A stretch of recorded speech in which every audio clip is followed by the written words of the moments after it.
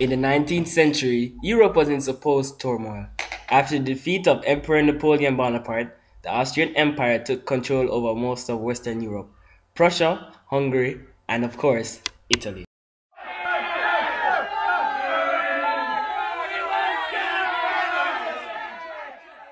We already know of the 1848 revolution to try and crumble the Austrian Empire. Country after country, it became a trend to fight for freedom. But who were the ones to start this trend? Contrary to popular belief, it was France. Let's rewind to 1815, to the country that started it all, Italy. The Congress of Vienna was a meeting between the rulers of Western Europe. Driven out of their countries by Napoleon Bonaparte, they decided they had to agree on a set of decrees. Prince Metternich was the Chancellor of Austria, and he was the main instigator of the Holy Alliance. But that's another story. He was the main reason why Italy and the other countries, like Prussia, were split into many states. Back to Italy. The revolution started in 1815, but not in the exact same way as in 1848. The citizens of Italy formed secret societies. These secret societies were formed to get rid of Austrian oppression.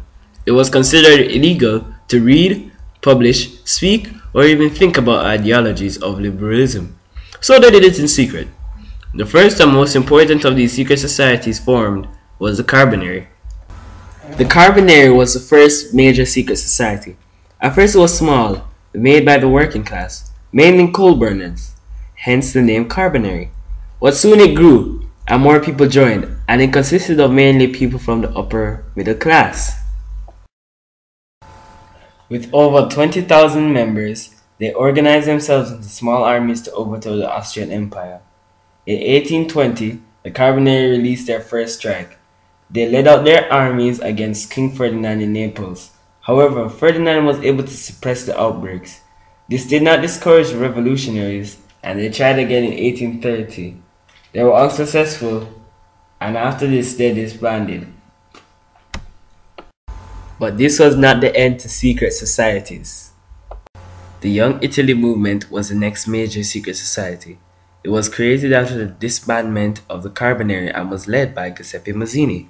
Mazzini, a modern-day symbol of liberalism, was a former member of the Carbonari. He decided to create his own organization. However, this time he chose to focus mainly on the youth of Italy. Like the Carbonari, it started small, but eventually it contained over 60,000 members. Unfortunately, this only made the movement more public, and soon it was no longer a secret. This would come back to haunt Mazzini.